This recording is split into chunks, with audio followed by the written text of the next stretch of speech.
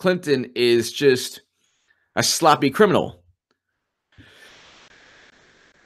Like Michael Jackson's song, Smooth Criminal. She's a sloppy criminal. I'm looking at evidence. I'm looking at the evidence of crimes, and I'm also stating like, hey, you know, President Trump needs to act. I've reached a point where I'm like, look, President Trump needs to act. How can you have a special counsel when you don't even have evidence of an actual crime? There is no, and there's never been a predicate crime for Trump Russia. There's a predicate crime for Clinton emails. She set up the server. Well, what are you going to do about it? Just stand there and take it? Good morning, Marcus Conte. That's our man, H.A. Goodman. Oh, shit, fucking H.A. H.A. Goodman's going under the frying pan, under the microscope. Put H.A. under the microscope. Ready, H.A.? Ready for the shit? Fucking, you can get fucking roasted now. You can get fucking roasted, man. Conte's going to do some roasting on you, motherfucker. Not really. I love H.A. Goodman. See, I got my ghost. See, all you conspiracy theorists now, you can take this image, right, and see who I really am. You look into it now. I'm the ghost. I'm the fucking ghost, man. Playing conspiracy shit, cute shit on you right now, man. Watch out. So that's our man, H.A. Goodman, calling Hillary Clinton a sloppy criminal. Oh, shit. He's been fucking saying that shit for 2 years. H.A. Goodman, man. H.A. Goodman's my hero. That's why I want to do this. Everybody says, oh, Conte, that's all you do. You bash everybody. You fucking bash. You fucking bashing everybody, calling them cunt faces and bashing YouTube people. That's what people say, but not really.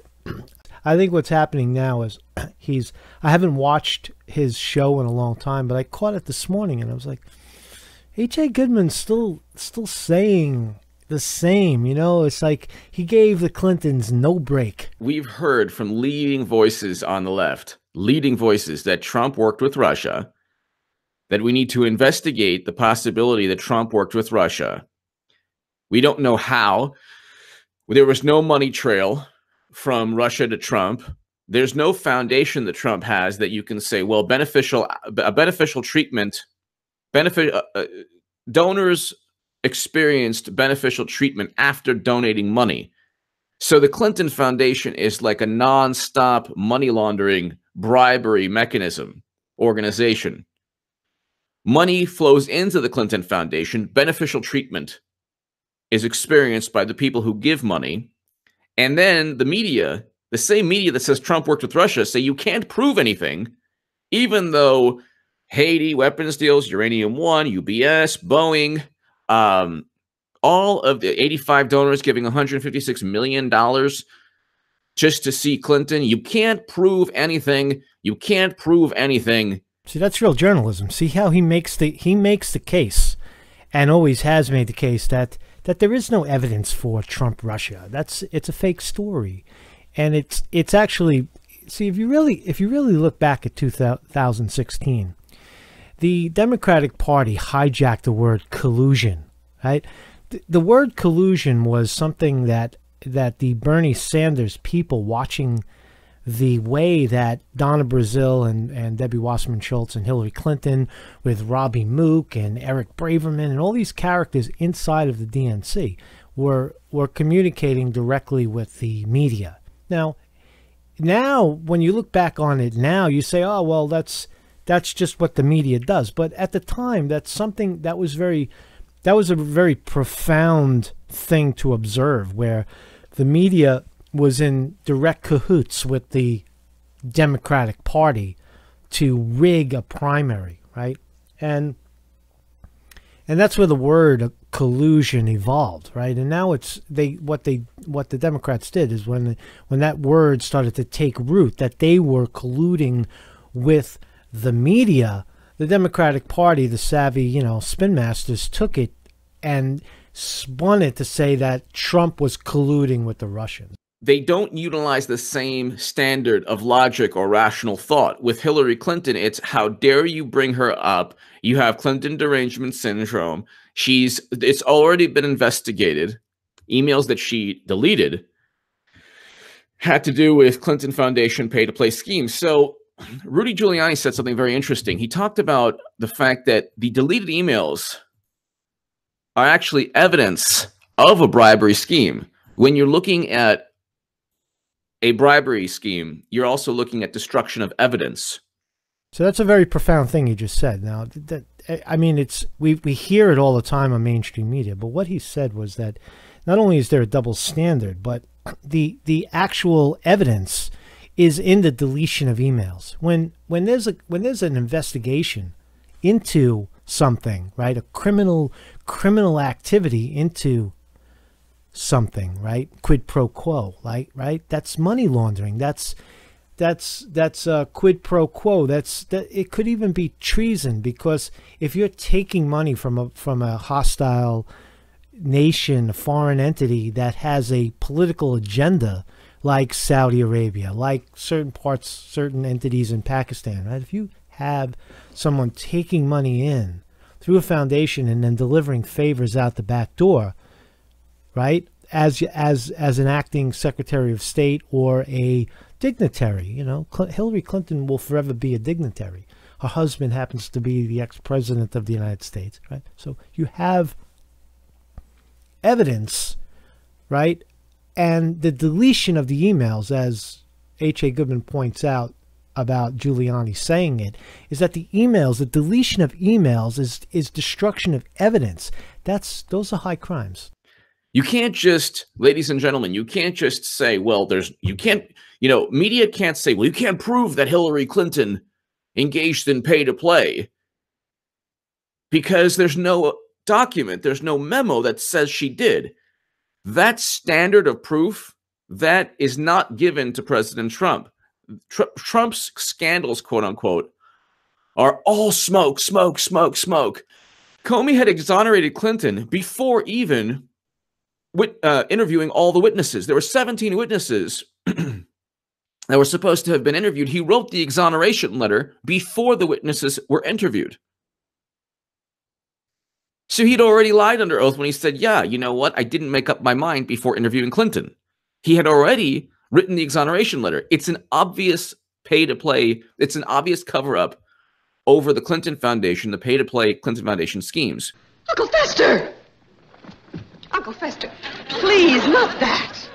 But Morticia, the family honor. The Clinton Foundation, Hillary Clinton, have engaged in so much criminal behavior. This is not even, it's actually not a left or right issue, because if Trump had done what Clinton had done with a server outside the United States government that transferred top secret intelligence while at the same time destroying 30,000 plus emails without government supervision, the mere fact that Clinton was able to actually transfer top secret data outside the United States government, nobody knows how she was able to do it. Evidence-based journalism. That's what H.A. Goodman does, right? He makes an interesting point too, because I know a lot of people like to look at the foundation and say, so, you know, it's so illegal what the Clinton Foundation does and how it operates. But what's more important about what the Clintons did and do is actually far greater than, you know, a fake foundation that's designed for something else, right? It's not actually tax evasion and violations of a foundation. Although those things are going on, they're much smaller parts of the big take, which is again mishandling classified information, deletion of evidence, deletion of thousands of emails. Pelosi and the Democrats now control Congress. Their first legislative agenda has absolutely nothing to do with abolishing ICE or Medicare for all. Voters were played as always. They utilized the enthusiasm, and pundits on the left utilized enthusiasm, hope, and said, "Vote Democrat, vote Democrat. We're gonna revamp the Democratic Party from within." It never happens. Why would cheaters, vile, just the greatest cheaters you've ever seen in your life, why would they relinquish power to idealistic people who will always vote and fall in line no matter what? Why would they do that? Pelosi knows exactly what she was doing. She's like, there's no way that she's going to relinquish power and say, oh yeah, let's run on doubling to tripling tax rates or tax collection. They have two fantasies that they work with, and people just believed the fantasies. They said, oh, well, you know what? We're going to abolish ICE, and we're going to impeach Trump based on his collusion with Russia. That's crazy. Do you ever have to wonder what Mueller's doing? No. Every day he's indicting people on some kind of trumped up, ridiculous, oh, you lied. Oops, sorry, you're indicted. Like, it's not even Trump Russia. It's just, they're just trying to get people,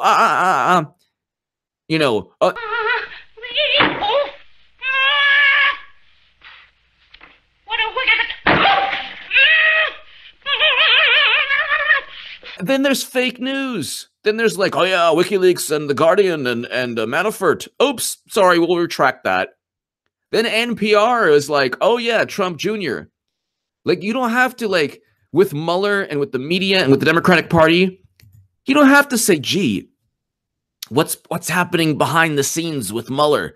If you can't reform the party, if you can't trust the FBI and the CIA, and it's all just a mystery, what's going to happen, we're waiting for something to happen, right?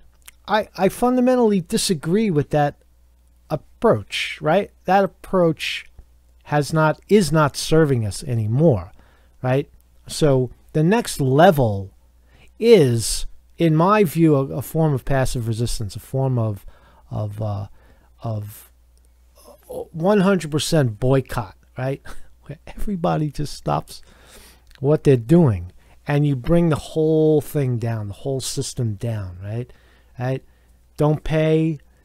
Just a total economic and social reset at the congressional level. Instead of Congress looking at how they're going to raise taxes on regular people, they're going to start having to look at how they can cut these billionaires back down to size and let that money hit the economy, so that the system doesn't just support the billionaires, and it supports everybody. And I don't see any other way.